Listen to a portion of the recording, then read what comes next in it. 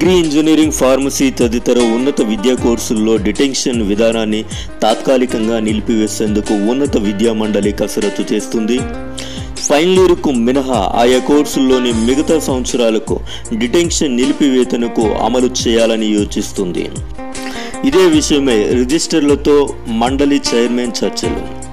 ఉన్నత విద్యలో వివిధ కోర్సులకు సంబంధించిన వార్షిక పరీక్షలను ఇప్పటికే నిర్వహించాల్సి ఉండగా ప్రస్తుత లాక్డౌన్ కారణంగా పరీక్షలు నిర్వహించలేని పరిస్థితి నెలకొంది.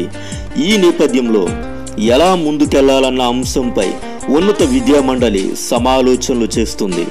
ఇందులో భాగంగా వివిధ యూనివర్సిటీల రిజిస్టర్లతో మండలి చైర్మన్ ప్రొఫెసర్ తుమ్మల పాపిరెడ్డి చర్చలు జరిపారు. ప్రస్తుతానికి డిటెన్షన్ను తాత్కాలికంగా నిలిపివేసి ఫైనల్ ఇయర్ విద్యార్థులు మినహా మిగతా సంవత్సరాల విద్యార్థులను పై తరగతులకు పంపాలన్న అభిప్రాయానికి చైర్మన్ రిజిస్టర్లు వచ్చారు. దీనిపై త్వరలోనే ప్రభుత్వంతో చర్చించి నిర్ణయం ప్రకటించే అవకాశం ఉంది.